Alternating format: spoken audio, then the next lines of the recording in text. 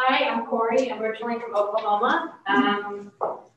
This, as you may be able to tell, or not, is a piano.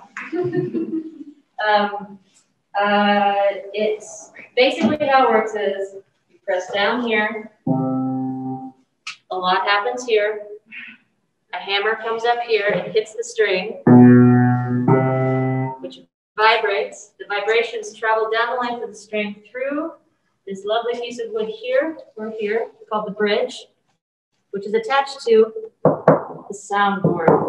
It amplifies the vibrations, and that's what you hear when you play things. Common misconception with instruments, while the strings are what make the pitch, the actual sound comes from usually something like the soundboard, which is the face of a guitar or of a violin. And in this case, it's this huge piece of wood that spans most of the body of the piano.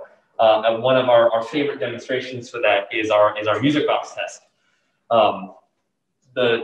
As I said, the string tension determines the pitch, but the actual sound is created in the room from the movement of the soundboard displacing air, and just sound is displaced air.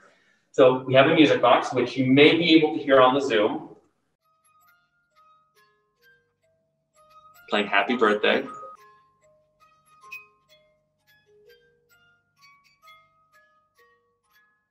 If I place it on the soundboard,